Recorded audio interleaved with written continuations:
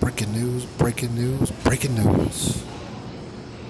I am being faced with extremely attractive looking women wanting to beat me up because, according to them, my introverted personality, they view that as me being extremely stuck up.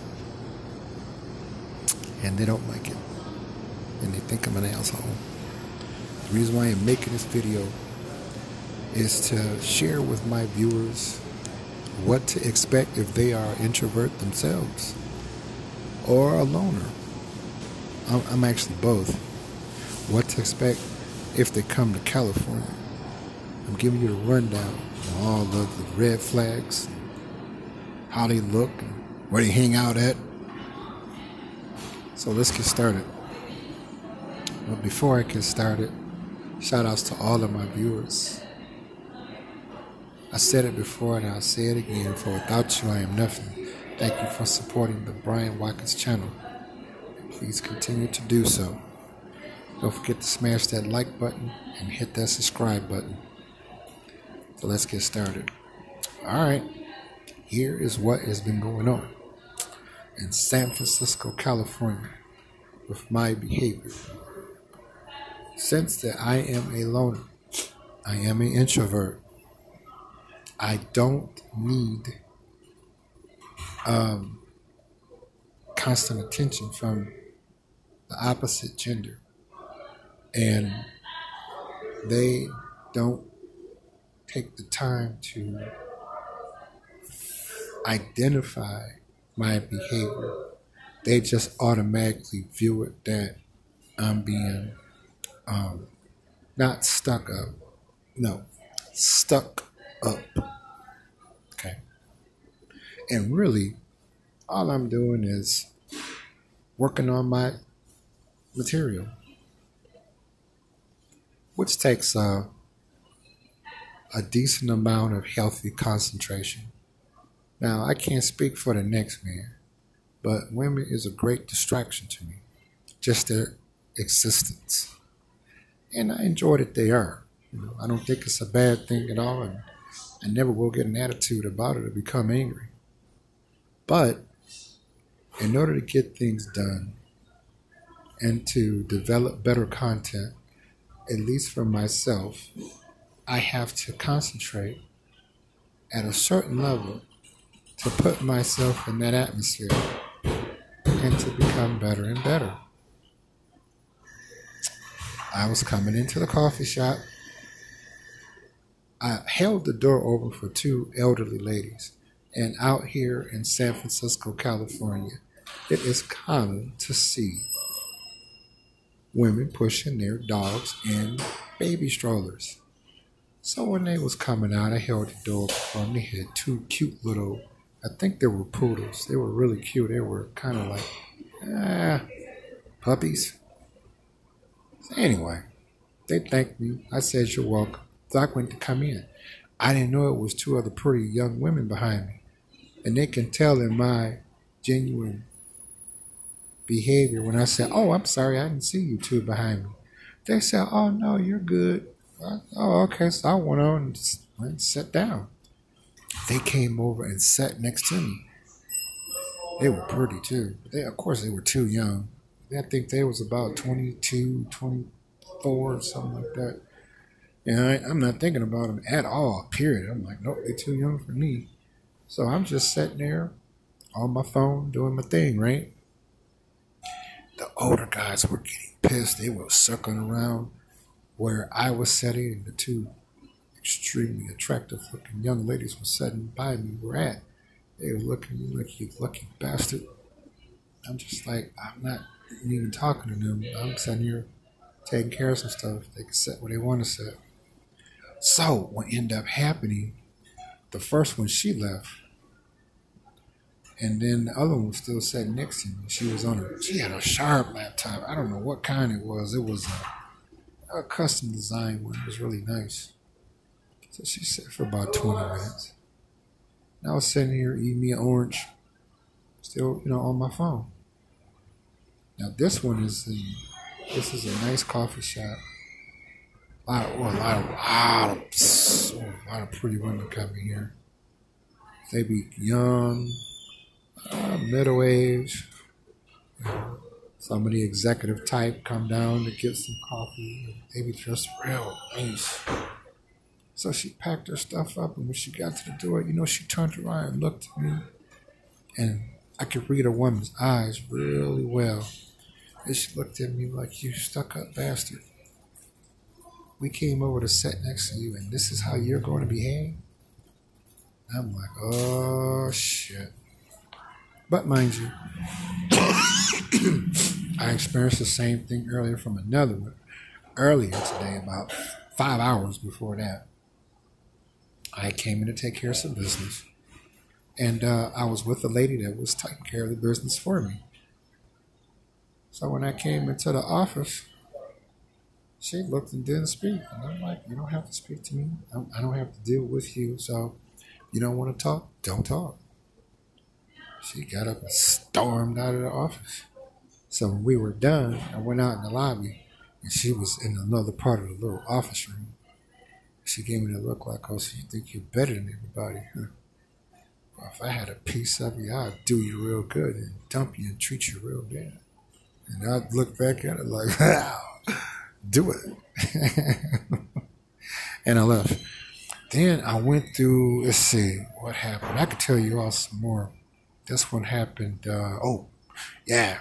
I didn't get a chance to make a video about this one. This happened last week. Okay, this one, she was about 26. She was real pretty. Oof.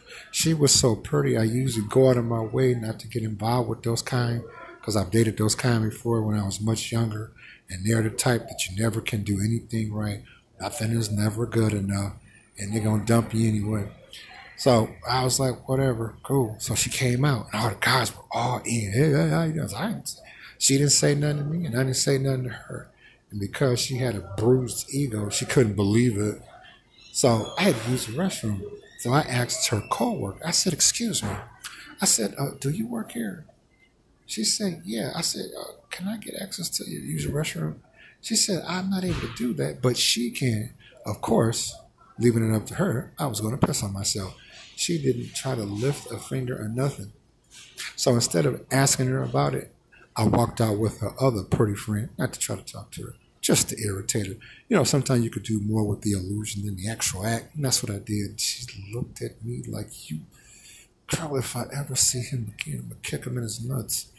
Then, this was 2 weeks ago. I was at another place. And this one again, she was really pretty. Now, I didn't know this one called herself liking me. I probably would have gave her a little attention. But like I said, I didn't know that she called herself liking me or whatever. And she went out of her way to be real nasty towards me for no reason at all. And I'm like, I said, "You got to remember something, man." I said, let's take a look at her. In fact, she's real pretty. And she looked like she was in her early 20s. So imagine from the time that she could hear and understand human beings' language, she's been told from that time all the way up to now how pretty she is. And according to her, she's viewing you as an asshole because you are not drooling over her. Oh, of course, only to be told, no, like Ice Cube said in one of his songs, "A bitch is a bitch." Well, her hobbies is this niggas is her hobbies, and I don't consider myself a nigga. But in this case, it's the intent that I'm exposing in the song, of course. So over here, usually like women that are really, real pretty, where guys jump out of 80th floor buildings to commit suicide if she breaks up with him. That's all that's pretty much around here. You see a lot of them. And like I said, don't get me wrong. When I was in my 20s, in my early adult teens, I dated a lot of pretty women that looked like them. It was cool. It's just that only thing about them is that they're more of a headache than pleasure. It's like the finer they are, to me, the worst time I'm going to have with them. Because of the fact I don't care anyway.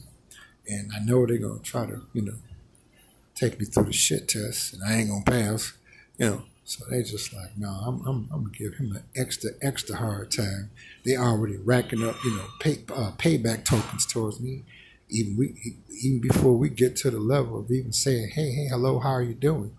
And that's how it is here, because they're really pretty. Like another one came in about 20 minutes ago. She was fine, and she sat right across from me. And I could tell in her body language I was supposed to put down my phone and get up and come over to talk to her. Like, she's about 23. And of course I didn't. I was on the phone talking to somebody else. So again, it was the same thing. She drank her coffee, came and sat back down, looked like, I'm going to give your ass another motherfucking chance, motherfucker. Of course I didn't do it. She looked up, went to the door and looked back at me like, you asshole. And it's sad because, see, the only thing about those kind of women is they keep bumping into you. They take it like I said, like a gangbanger that's in another gangbanger's territory with the wrong colors on. Of course they're going to get heated. They're going to get fired up, inflict some pain on that person. And that's how these are. Only difference is they want to take their panties off. Now, don't get me wrong. This is a wild world we live in. Anytime a woman agree to give you some pussy, that's always a good thing. But it's the fine print that I've learned over the years to pay attention to. And usually, if here's what I learned from it. Usually, if it ain't start out well where we are not friends or generally, do not have a liking for one another, it's not going to end well. But one thing about women, they tend to underestimate me because I'm a laid back person. I'm an introvert. I'm a loner. I like being to myself. I'm quiet. So they already figured that they got me figured out. When they find out, they don't. And then when they find out, I know how to live pipe real well. And I should be extremely arrogant on how well I can. And I'm not. I'm actually modest and cool and laid back. And generally a nice person that can't help to have feelings for me. And they don't like that. See? And that's when it get all fucked up and shit. So I'm in trouble again. And I've only been here 2 weeks and 3 days. And I love being in California. I do. But I'm already in trouble with them. And they already extremely pretty. Like I said, these are the women that you see on the magazines at the grocery store, at the party store, Yeah, these are them kind. Everything is in place. Ain't like how it is in the Midwest. You may come across one that got a pretty face, but her belly look like she got twins. Okay, among other things. Nah, they be hooked up for real. From top to bottom, because Bloomingdale's is right around the corner from here. And they be all up in there shopping. Bags everywhere. You know what I mean? They're excuse me. They're the full package. But according to them, I won't bow down and worship them. So they must destroy me. Or what they used to show on those cartoons. When cartoons used to come on every Saturday. And there was this one cartoon, I can't remember the name of it precisely, but he would go, seize him! Yeah. They're like, no, wait, where you think you're going? You made me have an oral cancer, you bastard. One woman said that, excuse me, one woman said that to me before. She said, you're making me come, you bastard. And these here, man, they be hooked up. Like I said, I'm just trying to live my life. Don't get me wrong. Being with a pretty woman is always a great thing. I just understand that being in a relationship with them is bullshit. It's not going to last. So, I'm not going to be an asshole towards them. I just understand it's a game. And in order to enjoy the game, at least for me, is to take it for what it's worth, live in the moment, have a good time, and understand that she's going to find a reason to break up with you and cheat on you anyway, no matter how good you are. And that's it. Okay, no big deal. There's so many beautiful women here. I wouldn't get an attitude with none of them. Because I'm like, okay, I'll have a good time with you. And as soon as you're ready to move on to another guy, I can move on to another woman. But let me know that as soon as you start acting up, give her a call. You remember that song, Call Me? If you need someone to talk to, call me. Satisfaction guaranteed, call me. Here's my number in the down. Yeah, so it's cool. But yeah, that's what's going on. They view my introvert behavior, me being a loner behavior, they view that as me being stuck up, according to them, aka an asshole. So put your comments in the comments section. You know I want to know. Don't you go anywhere.